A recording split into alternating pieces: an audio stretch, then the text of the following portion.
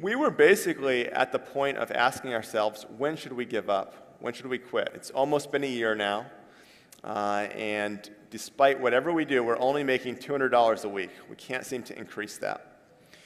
And one of our advisors said, you should apply to Y Combinator. Y Combinator is an accelerator program, very well known, run by Paul Graham. And our advisor had gone through this program himself. And he said, this would be really good for you. It'll really pull you together, get you focused. And we realized that up until now, although we had worked very hard, we still hadn't given it 100%. Meaning that I was moonlighting a little bit on the side. The other guys had some other commitments. I was in Boston. They were in San Francisco. We weren't 100% focused yet. And we realized that before we could quit, we had to say we gave it our best shot.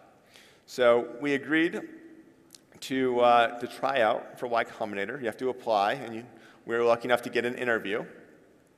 And when you interview, it's a 5-minute interview. It goes really quick. And within 2 minutes into the interview, basically Paul Graham, the guy who runs this program, was trying to convince us to do something else. So our interview wasn't going very well.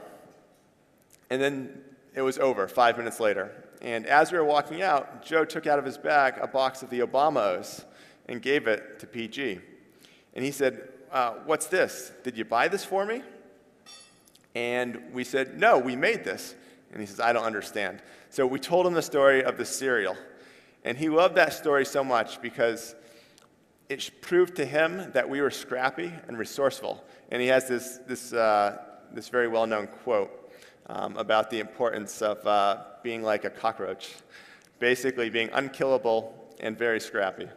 And so because of that story, he led us into the program. And that's when things began to change. We got super focused.